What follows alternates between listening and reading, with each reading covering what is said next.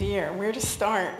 I just wanted to know, because it's not actually something we ever talked about, when did you first think about becoming an artist, and what did you think then that meant? What did it mean to be an artist when you were a young person? Well, I think I had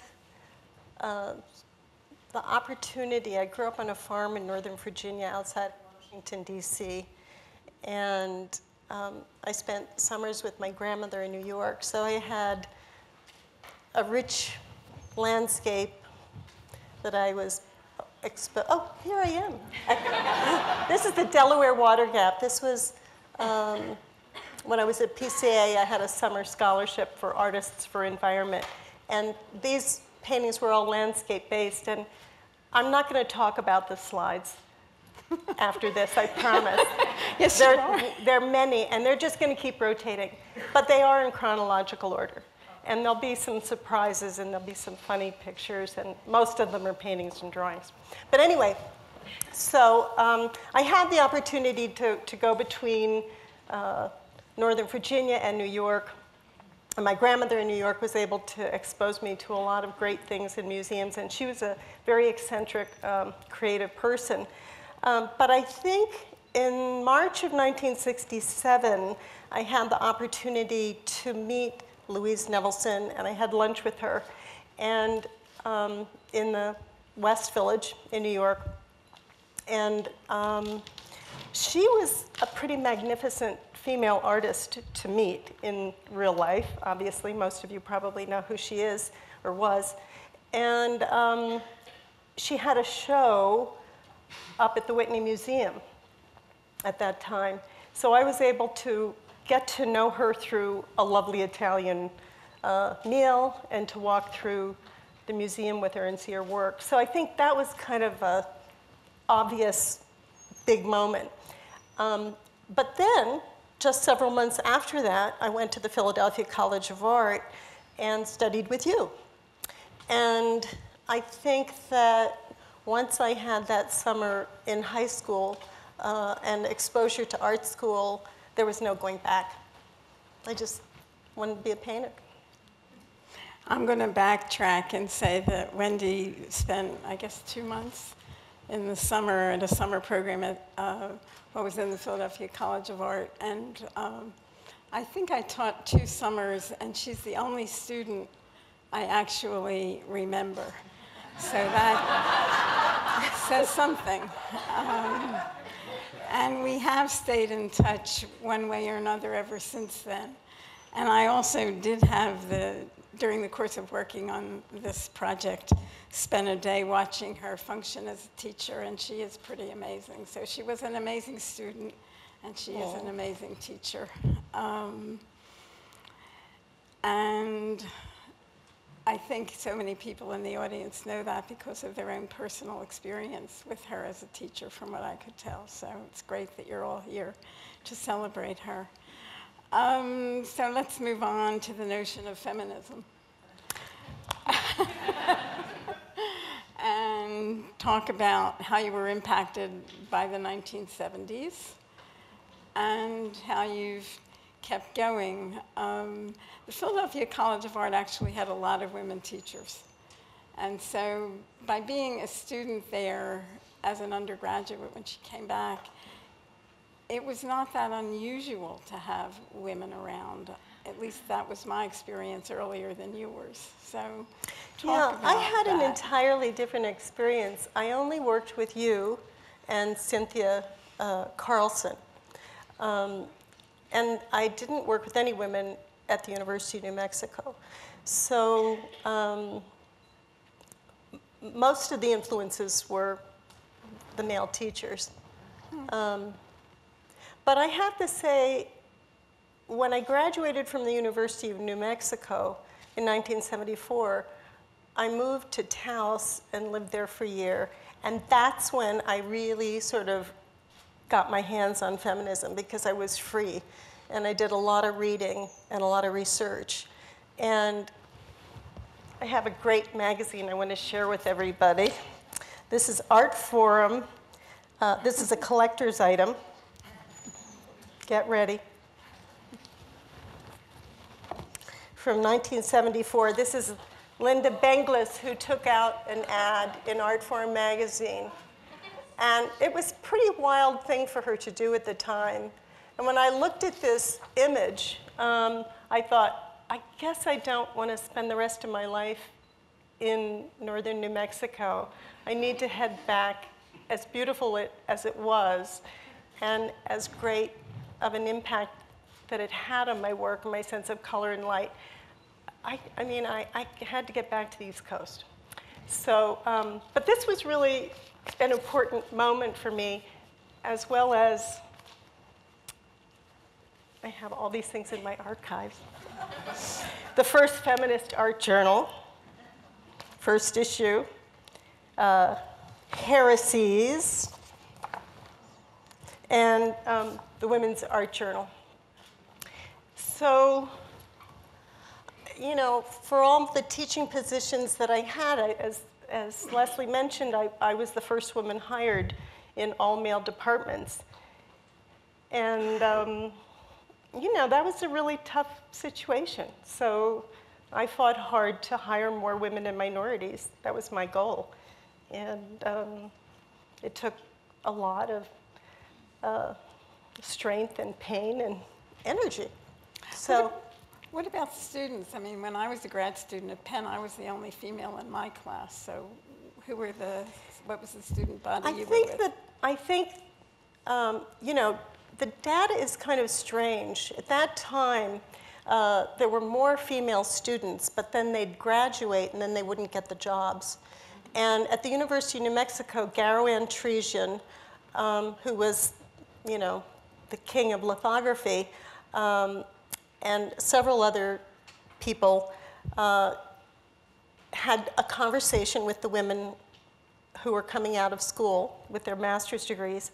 And we said, you know, you need to pay more attention to us. Why are you feeding all the men these teaching positions? And so they heard us and they reacted. And so there really was a significant group of women hired out of the University of New Mexico in academic institutions across the United States. But I think, you know, my first teaching job was a part-time job at the University of Texas in San Antonio. And I got that because Charles Field, who had taught me in New Mexico, invited me out to teach there. You've taught pretty steadily. There are those people who, as soon as they... You have to turn around and look at this. This, I'm sorry, I have to tell you, this is our loft in New York. That's Georgia, who's right here. She's only 34 years old now. Go ahead. Sorry.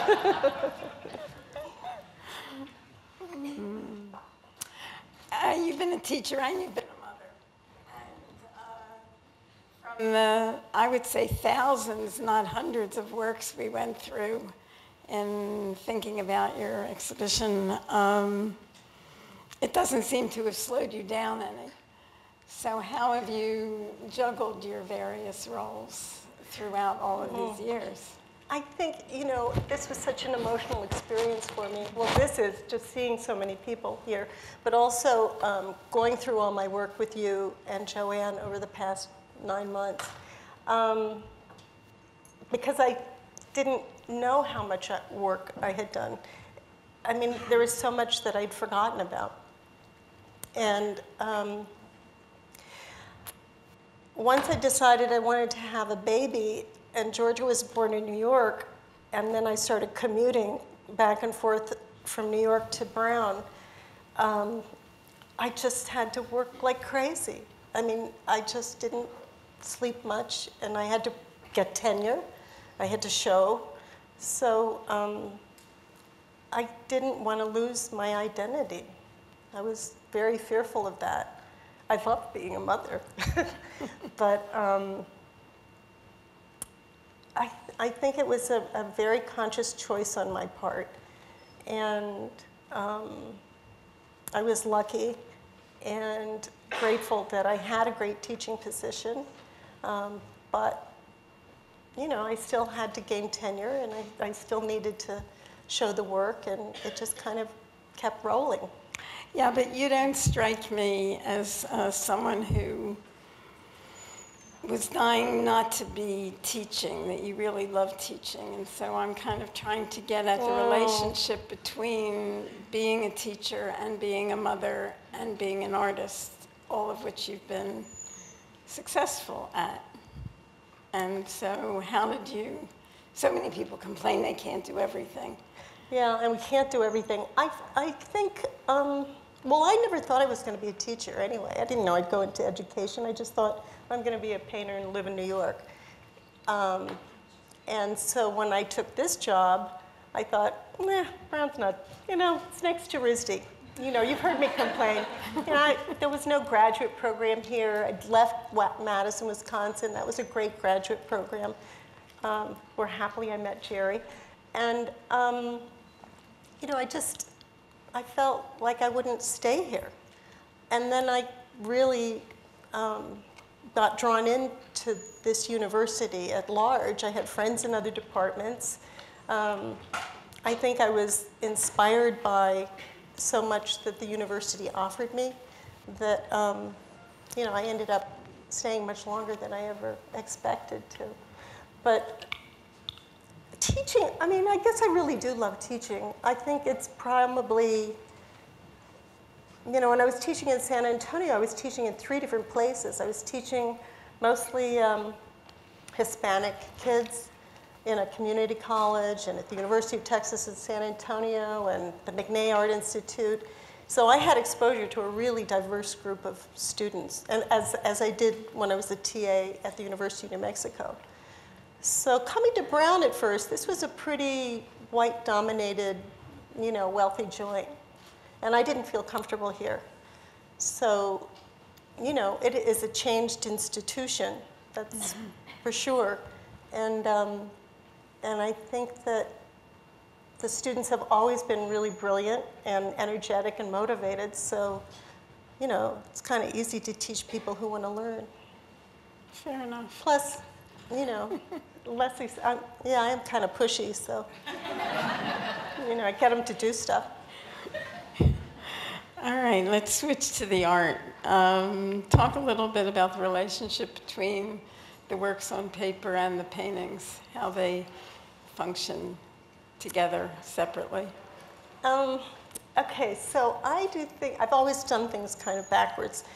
I need to make paintings before I make the drawings. So I don't do preparation drawings, sometimes, but not very often. I feel like I can kind of dive into a large-scale work and discover something. I mean, most of this stuff is very internalized.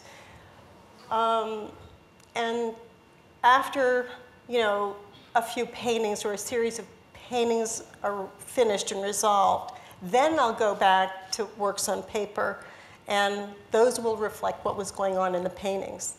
So, and you know what? Maybe that has to do with Sam Gilliam. I'm just wondering. Because when I was in high school, Joanne mentioned that I was fortunate enough to study with this young black painter who was doing very radical work at the time. And so he sort of introduced me to spilling paint and a more focused, abstract direction. So when I went to PCA, it became a little bit more traditional, actually. But paper, you know, I've had so many more shows, including paintings, rather than drawings, and looking through those 1,000 pieces on paper with you and Joanne, you know, they're very wonderful, intimate things for me. I love them. You know, it's like writing. It's poetry. It's, it just feels, you know, intimate and immediate on another level. It's not wet like paint for the most part. And, you know, I do like really wet, gushy paint, so. Well, I've always thought that works on paper were the most important works. Do you have any response to that as an idea? Well, that's because that's your bias, Ruth. It is my bias. You know, you're an expert. It's grown to be It's my your field. bias. It's grown to be my bias because of my experience. So now argue with me. Oh, God. You know, the problem is there really is this hierarchy, maybe, you know, of paintings and then drawings and prints. And there really don't need to be those hierarchies anymore. I think those things have pretty much been destroyed. I don't know, the other day I was talking to Leslie, and you know, Leslie and I both sort of have this tendency to really like to make big paintings. It's something that, you know, we've sort of become accustomed to doing. And I know that comes out of a very male-dominant abstract expressionist movement. And I think, in a sense, what we're doing is reflecting on that work that we'd been exposed to for so long and trying to take, you know, and approach the work from a different angle, from a more female point of view.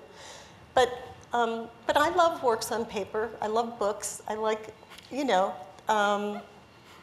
being able to see the vast differences between how you build up a surface on a canvas as opposed to how you build up a surface on a piece of paper. Like this is really built up with like maybe 10 layers of Sennelier pastel, and they're sprayed. Each layer is sprayed in between. So, but maybe what my problem with drawing is that I'm trying to get closer to painting. I don't think you have a problem with drawing, actually. But what's wonderful about the exhibition, I mean, there's a lot that's wonderful about the exhibition, but there are 3 drawings on one wall that are all iceberg drawings. And what I think is important about having those 3 drawings in terms of the selections for the exhibition is that every one of those drawings in the entry gallery could, I mean, some could have 30, some could have 50 maybe. I wasn't counting as I was going along, but all of those drawings have lots of examples. And I think that's less the case with the paintings. While there would be series of paintings, the series of paintings are smaller, are fewer in number than the series of drawings. And so I guess what I'm really trying to get at is what the meaning of, I mean, it's not unusual to do more drawings than paintings. I think people who do both generally do more drawings than paintings. But it's what the function of doing so many drawings has done for you, how that's expanded what you've done or what you've thought about, well, if at all. I think the drawings, I think they're much more intimate. So, you know, you take different risks with different materials, and I don't think most of the drawings when I'm making them, the intention isn't to ultimately exhibit them for some goofball reason, right? So, but with the paintings, there is this, you know, more commitment, and so there could be something more delicate, something more fine, and or sensitive in the drawings. So you must be attracted to the sensitivity. I'm attracted because I think there's a whole different kind of thinking that goes on in working on paper for the reasons that you said. I mean, people don't think they're going to exhibit them. Paper's cheaper than canvas. It's easier to move around. I mean, there are lots of reasons for it. But all those things are what make drawings more interesting to me. But we don't have to worry about that. Your work adds motifs. Could you talk a little bit just about how you have 40 years worth of paintings out there? Walk us through them a little bit, quickly, because we want to leave time for questions. Yeah. Okay. And so we're not going to talk much more, but walk us through how one thing leads to another. And okay. When I came to Brown, I really thought about where I belonged. And so I made paintings. Actually, they're not even in this show. We didn't include them. I made a whole series of diptychs mapping out where I had lived across the country. And I made images tracing parts of my body, either entering or exiting the painting. And those paintings evolved from, combining abstraction with the figure into full-blown figurative works. Actually, and only the drawings from that group are in the show, none of the paintings. And they were like really sensual paintings of figures coupling. And those in turn moved into a whole series of paintings based on China, because I went to China in 1984, which was an early time to be there. And I was living in New York, and most of those paintings were vertical. And what I was primarily interested in was I had focused on the southern part of China near Guilin. And that part of China has these beautiful mountains. It's an area and a river, an area where poets and painters have gone for centuries to work and to meditate. So mine didn't look like Chinese Far Eastern paintings, but I sliced them thinking in terms of Eastern and Western sensibilities.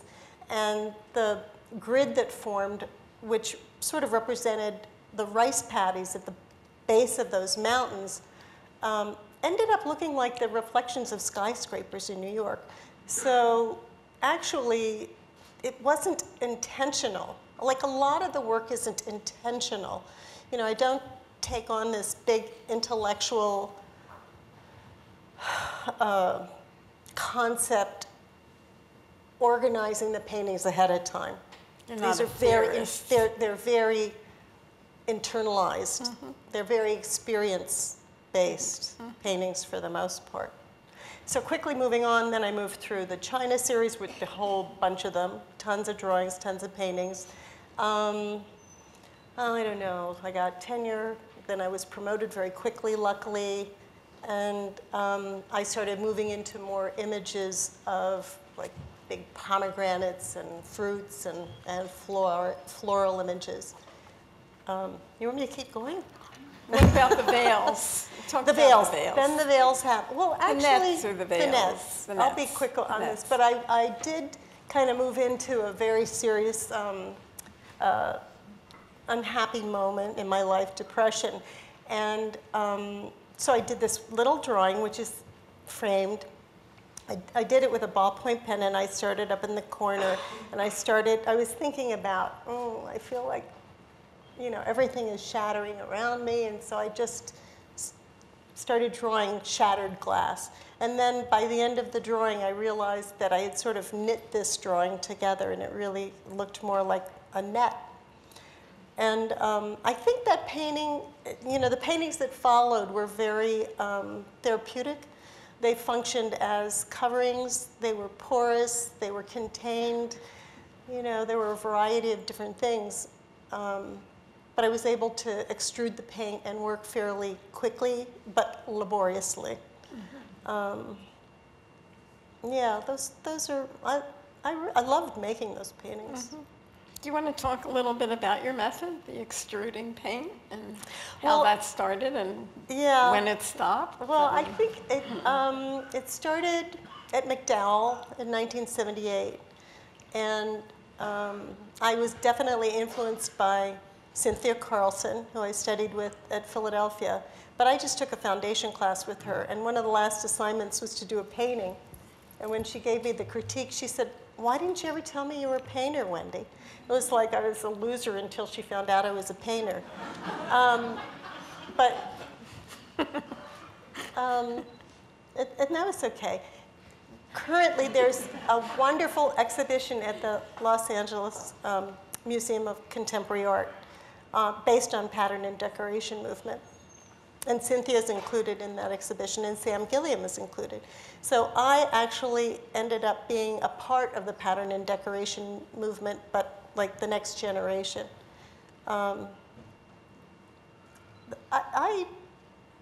extruding the paint for me was like taking kitchen tools, sort of domestic tools, and applying them to the studio.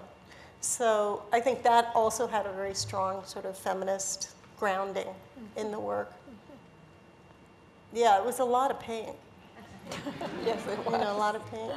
What about the oilcloth? Does that have feminist overtones as well? I think so. You know, I worry about that sometimes because I'm afraid it sort of tinges on nostalgia. And it does, I mean, my great-grandmother had, in Bethlehem, Pennsylvania, had a kitchen table, and it was covered with an oilcloth pattern that I specifically remember. And actually, as a young, my brother, my sister-in-law are here, they might remember this. But anyway, I sort of had a photographic memory for objects when I was young. So when somebody lost something, they'd always say, well, where is this? Go ask Wendy, and I'd know where something was. So I was very aware of objects and things. And I think in relation to, you know, my memory of the oilcloth at my grandmother's, I mean, it was a very tactile, I mean, I remember the smells, I remember the baking, the cooking, the heat in the summer, all sorts of things. So I think that that definitely, all that oilcloth is made in Mexico. Mm-hmm. You know, it's not really my culture. But they're decorative, and they're useful, and they're rugged. And, you know, when you're a brownie or Girl Scout, we used to make sit-upons, and we'd cut out oilcloth and put newspaper in between, and I guess stitch the edges, and then you could sit on the wet ground, and your butt wouldn't get wet. Because you'd be on a piece of oilcloth. It was a sit-upon. I never heard of that. Should we start, you think? I don't know where we are. We okay? All right. Yeah, I've got plenty of questions. I just think I should give someone else a chance to talk about your travels. It seems to me, in so many ways, your work is a kind of compendium of all the life experiences, and they just keep getting layered increasingly as you've gotten older. And so that the complexity of the work is, to my mind, is it grows. And some of that is travel, which you've done a lot of. So I'd like you to talk about that, and I'd also like you to talk a little bit about Manet and Morandi. Oh, yeah. Well, okay, I'll go back to the extruded paint in relation to Lucky Charm, okay?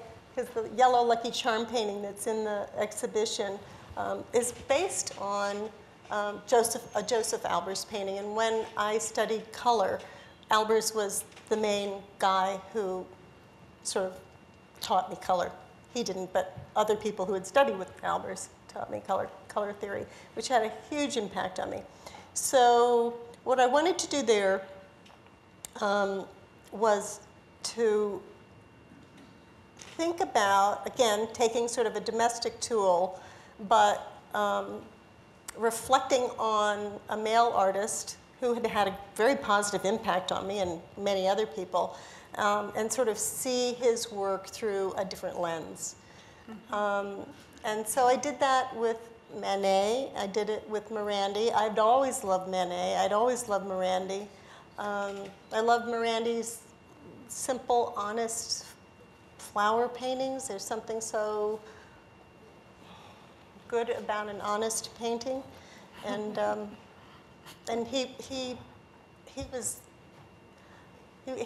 could always sort of depend on him for that.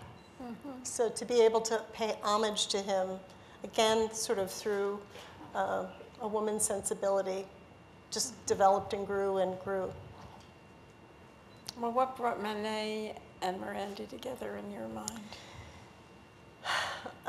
Well, I needed Manet, I think, because of the richness of the black, and I needed Morandi because of the lack of contrast.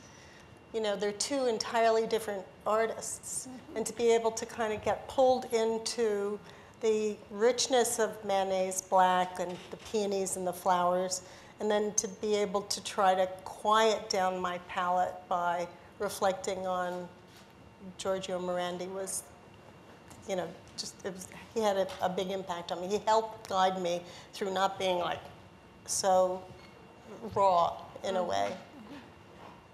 They're small paintings compared with most of the other paintings. Well, a lot of Morandi's paintings were small, so maybe that had something to do with it.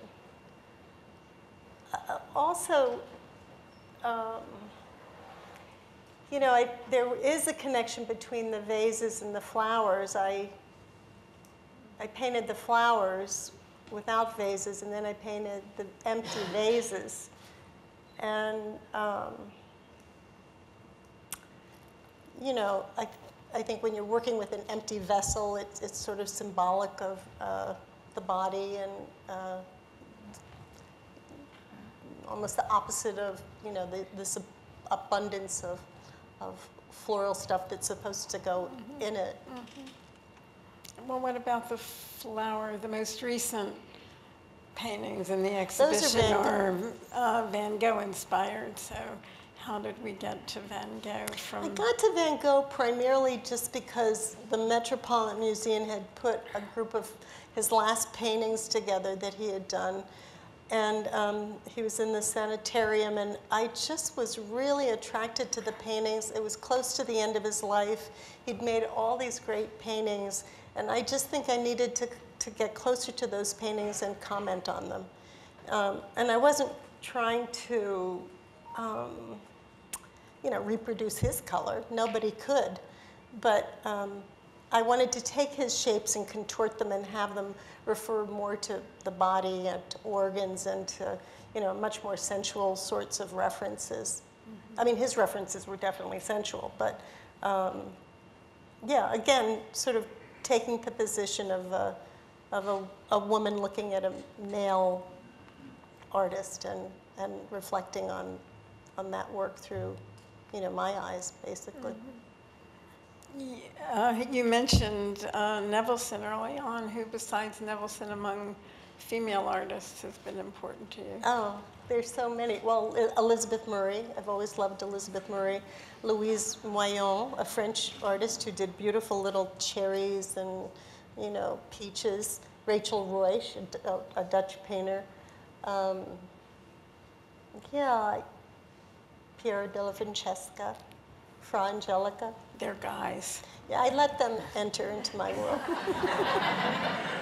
They're all good. You know, I think Elizabeth Murray was fabulous, so she was great. I was thinking early on that, you know, for 40 years I've been here introducing other artists, bringing visiting artists to Brown. And I've been so fortunate to bring people like Pat Steer, Joan Snyder, Hannah Wilkie, I mean, hundreds of people. And having the opportunity to do that and introduce those artists to my students, I think was, you know, a gift. I was very lucky to do that. Okay, I think we're now ready to take questions. If people have questions, Joanne, you want to tell us the... We have a couple of mics, one on either side, and we would just ask you to come up and... Where are we? Actually, there's Terry's around. Terry and I are really good at passing these around so that people don't have to get up. But are there questions?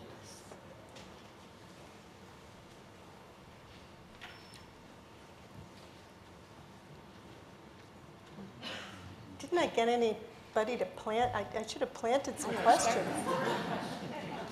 What did I say wrong? Well, then, if that's the case, I think it's time to... Oh, good. Leslie always gets it going. Okay, Wendy, here we've been talking, and you haven't said the most important thing, and that is about color. Will you please talk about your relationship to color and what you're doing in your paintings with color? Oh boy, yeah, I think, well, we've talked about that quite a bit. I think that, but not here so much. I love color. I feel like color is like the best way one can express oneself, and it just kind of comes to me very naturally. I think some artists, you know, are really primarily focused on line or shape or another material or something, and I just have, it's like I need color in my life. I have color in my life. It's great to work with.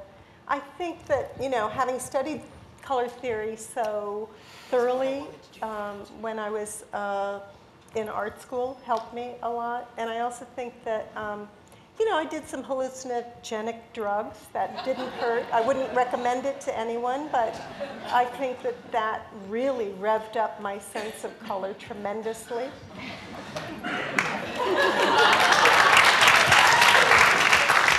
Actually, the great thing about coming to the end of my time at Brown, ready for retirement, is I can kind of say anything I want. So.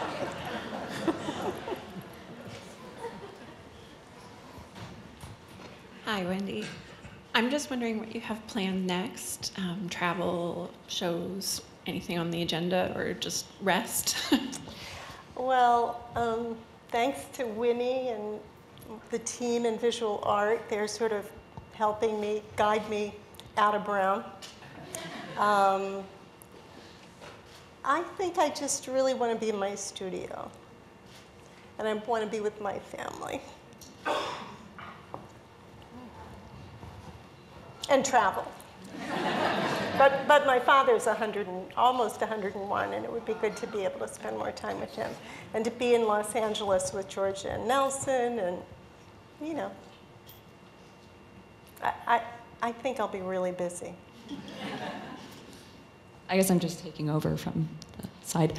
Maybe it's just more so some observations, but I think I just wanted to comment on how drawings are so, I feel like, appealing because they're so raw and direct and feel like there's less at stake when approaching a drawing. And I thought it was really interesting to hear that the paintings are kind of the locus of maybe the energy, and then you take from them and then go into the drawings.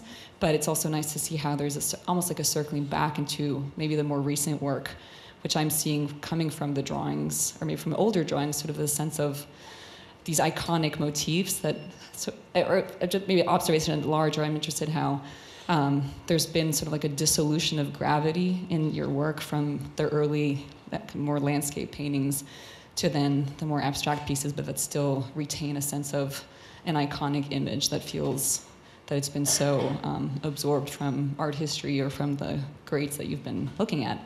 And then that the netting also, or the net paintings kind of serve as almost maybe a prop or a tool to contain maybe that imagery. And that there's still a sense of figure-ground relationship in the later works, even though they're much more dissolved.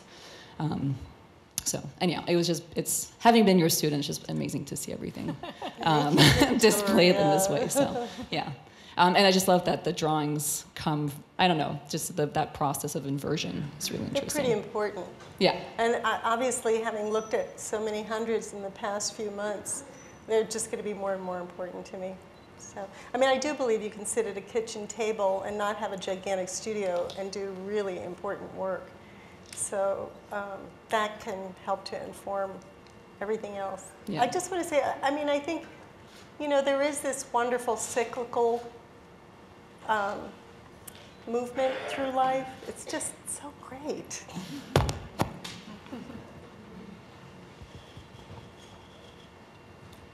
Hey, Wendy. Hi. I'm struck by gesture and movement through the whole series of the slides that you showed. Is that and also, Sydney? Yeah, hi. It's me. And from the very beginning, and then the image of you on the table. I thought I was just struck by. Can you just talk about gesture and movement? In 2017, that was my first trip back to China since 1984. And I was in a master's studio in Urumqi. And I had the opportunity to work with his materials. And I decided to do a really long piece. and I couldn't get to the end of the piece, so I got up on the table. But I don't mean just that in particular. I meant throughout the continuum of all the work you showed, there's just this gestural drawing in your paintings, and the visual movement of one to the next object or form in the image itself. It just seems to go through your work throughout the entire breadth of it. I just think it's like my handwriting. Yeah. Okay. Don't you? Probably? Yeah, kind of, but I think it's part of who you are or something. But, you know, it means so much to me, Sydney, to see you, because you were here when I first came to I town. remember, yeah, the first woman. It was a huge deal. I cracked the place up. Yeah. I had no idea what I was getting into, but I also want to thank everybody who came today, because so many of you I've known for so long.